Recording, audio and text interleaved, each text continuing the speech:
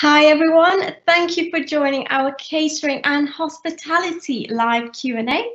I'm going to now hand it over to our lovely lecturers and students to answer any of your questions.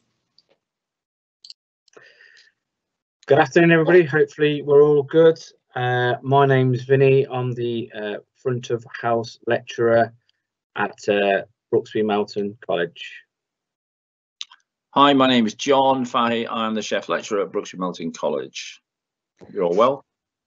Hi, I'm Polly Davey. I'm a level 2 student. Pre-existing, yeah, good run that. Okay, that's good. Well, now because we've got Polly online, I'm gonna pick on Polly a little bit.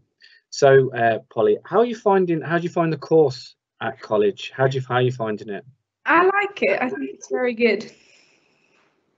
And what made you choose the hospitality and catering course? And obviously you're now specialising in the cooking aspect. So Yeah. why did you change? Why did you do that? I really enjoyed cooking in my secondary school, and I thought I could take it further. So I did. Excellent. How are you finding level 2? I haven't seen you in ages. I think it's very good. It's very different to level 1 because you have to do a lot more coursework, but it's quite good in the balance of theory and practical. Good. I think you answered a question I was asked today from a person who's looking at doing a course next September, should I say, saying about the balance of coursework to practical work. Apparently Hannah's with us. She's trying to link on now. Hannah, she's trying to come on. So we're just getting other students for the people who do not know who Hannah is. So John, what different qualifications does the course offer? Do the courses that we offer at Brooksby Melton? Yeah, so we offer a variety of courses. We have the level 1 introduction to catering, so that's really a basic course just to give you a bit of ground rules and a bit of knowledge. And then we look at the level 2, which takes you up to the next level, which is a little bit more advanced, and we do some more stuff that we wouldn't normally do. And then that's hoping that you do the level 3, which then you can select if you prefer to do pastry or you can do kitchen larder. And of course, our hope is that you'll stay 3 years with us and then go off to university. That's our drive that we want to do. We want to get all our students to go to university. But there is a different route than uni, though, isn't there? There's lots of different other routes that students can take if they choose to do so. It's not necessarily a university route. So how do we get hold of our uniform, Polly? How's the uniform work?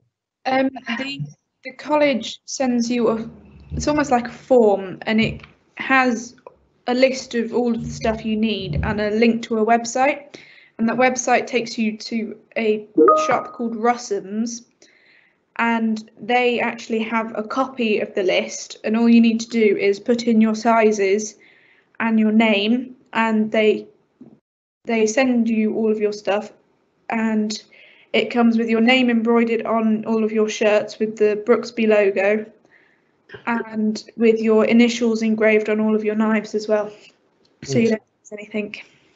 Fantastic. So Vinny, how many hours a week are we in college? Oh, as many hours as you would like. Basically, Wishful thinking that, I think, isn't it? It depends. If you're successful at well, it's all a bit pie in the sky at the moment with your GCSEs. For the people that are like school leavers at the moment, the government still don't know if they're cancelled or what's happening. So it all depends on how successful you are. If you get your grades at GCSE, then your core days would be pretty much roughly around 3 days a week at college. That said, if you do have to do English and maths, there will be an extra day on top of that. So roughly about 4 days at college. Is that correct, Polly? Yeah. You're fortunate enough that you don't have to do maths and English. Yeah. Well, roughly about 4 days at college if you have to do maths and English. 3 days if you're successful with those grades, with those subjects. I think. John, what else does the course offer in terms of enrichment? Well, the thing about is there something I think what we do offer is that we offer a variety of work experiences, so we can take you to work at football grounds, at stadium, and so we develop your skills as we move along. So you come on the course to learn the basics, obviously, but employers often ring us up and say, "Have you got any chefs there, or people who are interested, might be diversifying sort of pastry or working in cafes and restaurant or food development." So I'd like to think that we do offer little bits of that along the course. So I think one of the things that we discussed last year, we said to the students that just because you're actually having the chefing and the front of house gives you a major opportunity when you leave, so you can go and work in a back of house operations. And when I worked at Wembley, or sometimes on the football grounds when I'm not chefing or front of house, I can work back of house. So when the chefs will ask me for certain types of trays, I know what they are. When the restaurant will ask me for certain types of plates and cups and dishes, and I know what they are. And they're always looking for people to do that job. So that moves you more into a logistics side or managing resources. So I'd like to think that the courses we offer do give you a grounding on that as well. Mm. So we've got our first question from a person called Jay, and he or she's asked, what are the entry requirements for the full-time levels? Over to John. Okay, so depending on if you're looking at the level 2, we'd like to think if you came straight on the level 2 course, we'd like to think you might have good GCSE grades in English and maths. You might have done a GCSE in food tech or food science or just cookery. That would help you. If not, if you haven't got any of them grades sort of thing, what we would do is from next year onwards, we're looking at bringing we've just got Hannah on. Hannah's joined us. Hi, Hannah. So just to go with that question is that if you got the grades, you could go straight onto the level 2. But if you haven't, you'll join us on the level 1, which is year 1. So the actual course for next year is a 2-year course, and year 1 is a bit like what the level 1s are doing now. It's an introduction to the actual food itself. We learn the knife skills and the basic stuff, but that leads you nicely into the level 2, which is the main part of the qualification. And also, if you've got an interest, that's what we want to hear. Has that answered Jay's question? Yeah. We've got another question. What GCSEs do I need to do cookery or hospitality course? I think we've already. Vinny, do you want to do that one? I think you've just you might have just covered that actually. The next question, what can I do after this qualification? Vinny, this is for you. Okay, yes. Well, I think the world's your oyster really. Depends on whether it's if you go down the cooking aspect, the chefing route, or the front of house route. You can go on to cruise liners, you can work in 5-star establishments, you can pretty much go wherever you want. Forget about the current situation with the pandemic, and it will all sort itself out soon. But yeah, most definitely you can travel the world with a qualification. And if that doesn't suit you, you can stay local to home. There's plenty of good hotels and restaurants within the Rutland Melton area that this course will give you good grounding and good knowledge base to apply for that type of place. Can we? We've got Hannah's joined us. Hannah, do you want to just introduce yourself, Hannah? Hello, I'm Hannah. I'm a level 2 student at the RCC. This is my first year. I came straight on to level 2 because I had the qualifications to do so. Don't know what else you want to know. It's okay. How did you find the transition coming from GCSE straight onto level 2, Hannah? You do a lot more. So as in in high school, you did 1 hour lesson, where this is you do the whole day, and it's a lot. So you've got to be mentally prepared to cook all day and then clean and then do theory. That's the good thing about level 1. It kind of eases you into it, because obviously I know that Hannah didn't do it, but I did, and I felt like with level 1, because you're not doing a full day all at once, it kind of eases you into it a bit. Cheers, guys. It's good background knowledge of the course from level 1 and through to level 2, and especially if people are at GCSE looking to come straight on to do a level 2 course. That's a very honest answer there, Hannah. Well done, you. And so somebody has asked, how much of this course is practical, and do we have to do a lot of written coursework to do? Can we let the students answer that? Go on, Polly. It's a bit half and half, really. The more practical you do, the more coursework you have to do.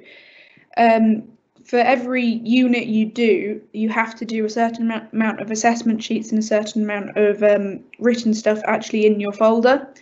So the more practical work you do, the more written work you have to do as well to back that up, because you have to have the evidence that you've done the practical work in order to get it passed off. You got any more to ask for that, Hannah? It's your decision whether you do your coursework or not. You can do it over the year, and you can do 2-3 assessment sheets a week, or you can do all 50, or however many we have to do at the end of the year. So if you want just to do practical all week, that's fine, but you've got to then be prepared in May to then do all your assessment sheets. It's your decision, really. Yeah, that's good answers. So I think probably where that's concerned, it's probably best if you do a little bit each week, and it's a bit at a time, and then it's not as much as you think it is. Yeah, because the current state of play, because obviously the 2 students on at the moment are kitchen based. From a front house point of view, where my area, it's literally you do theory units, and then you go into what they call an end test after each subject matter, and then obviously on the practical side of stuff, you'll do food service in our restaurant. So you'll learn the basic skills at level 1, then on to level 2 you'll do obviously more silver serving, more table theatre, and then we brush on at beverages at level 1, but level 2 you'll go more into like barista stuff, and more sort of like refined, sort of like bringing you forward from your level 1 into your level 2.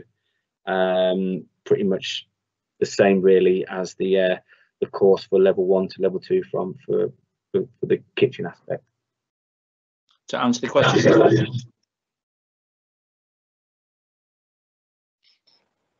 So what type of how would you rate and class the facilities then, guys, at college? I think everything's amazing. I think we need more lids for pots, but other than that, I think we've got all the equipment we need. We do need more lids for pots. So anyone who's out there listening, we need more lids for pots. We really do. Yeah. Everything, the whole aspect of it, having a restaurant involved with the cooking is amazing.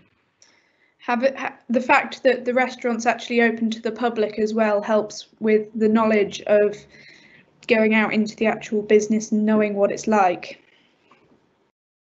So would you say it's giving you a realistic working environment? Yeah, definitely.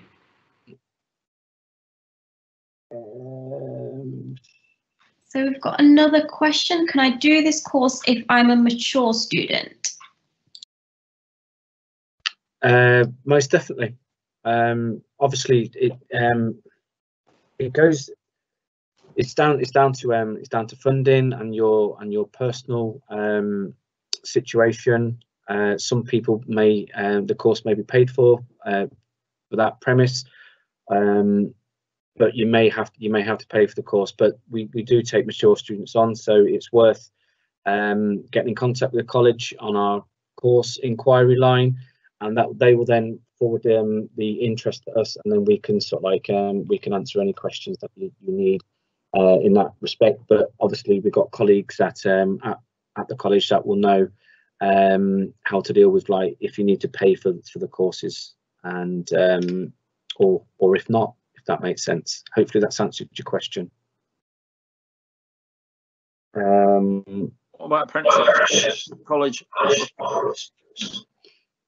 The college does offer apprenticeships for both front house and for the kitchen. So at front house, you can start at level 2, which is called team member, and we do level 3 hospitality supervisory, and also we do for the cooking aspect, we do one called commis chef, and then we do one called chef de partie. So we do offer apprenticeships as well, so they can be work-based learning. So you can have a work placement in a place, obviously in the hospitality catering environment, and then you can apply to us to do your apprenticeship, your theory aspect with us as well.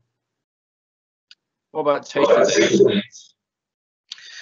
Well, taster days, obviously in the current situation, a little bit can't take place, but you know, as I said previously, the pandemic will hopefully go away soon, and we can try and get back to normal life. And so we do taster days to answer your question, but at the current state of play, obviously everything's all been kind of like put on hold. Once we get back into college and we get into a nice tier system, our lovely students that are present with us tonight, we will definitely be organising taster days or taster evenings, or you know, it might be on a Saturday or of an evening at the college, and we'll get definitely get everybody involved and doing the taster evening. If John, do the courses offer any additional learning support for students, for the students? Yeah, I mean, yeah, well, of course we do. I mean, I'm dyslexic. Lots of other lecturers have got other needs, and lots of students have got needs. So we try and support them. We've got a good learning support system at Brooksby Melton College. So basically, when the student does apply to the course, on his interview, we'll ask him them questions, and we really want them to be open. I interviewed a girl yesterday who was really open about it. I said that also, if you can let me know where I need to help you with, if you've got some learning needs or need extra time in exams, or you need a laptop or that, if you let us know now, then we can plan for it rather than it jumping up onto us. So we offer laptop support, extra time, and that sort of thing to students. And if they got autistic, so we obviously, as you know, we've got an autistic student on the course as well. We have great support with them. If we've got the AHP plan, so lots of learning support and lots of support for them to actually do well on the course. And of course, we want them to achieve. I'm going to put this to the two students on the call, just to make them do some work. How you finding the remote teaching at the moment and doing the cooking from home? Oh, John needs some tech lessons, definitely. He tries. Yeah, I'm afraid you're right. I didn't. First time I tried to do live streaming. That didn't work according to plan. But you know, I had to watch the videos and that. But you know, at least we're doing some cooking. I think that's a good thing. Are you finding it enjoyable? Sorry, Polly. You find it enjoyable? Can't play. It's difficult, but once you actually get into the cooking at home, it's a lot easier once you get into a routine of it. It's a good thing because all your stuff is where you know it is. Like, Yeah. you go wandering off in the kitchen because you know it's in your drawers. And there's no like John's knives box or something. It's and nobody's gone into your knife box, Hannah, and used your brand new cooking knife. Yeah, that's really annoying when people do that. Well, and the best thing for me is my knives. I've got my yellow box of knives home with me, so they are home with me. So at least I can access my knives. When I open the box now, there's actually knives there, not all spread around the kitchen like they normally are. Fantastic. John, does the college offer transport if I'm sort of like in the sticks? If I live out of the Melton catchment, does the college offer transport? I know these two guys don't need transport. I can't really answer that, but I think what does happen. So I don't know if some of you answer that. Do we have? There's public buses which you can get through. I know a little bit, which you can get through the college, and you can have it on your lanyard. And there's also a mini bus which I think goes around the Vale of Beaver, which picks up students on the way.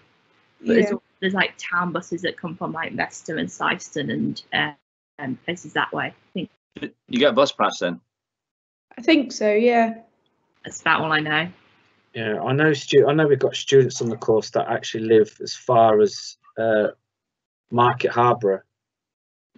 Some students actually travel quite a way in to come to us, which is absolutely fantastic. It shows the commitment that they have for coming onto the course. In all honesty. Can I ask the two students, have they got any questions they'd like to ask us? Obviously, we haven't been at college, anything that you think that would benefit students joining the course? Hannah or Polly?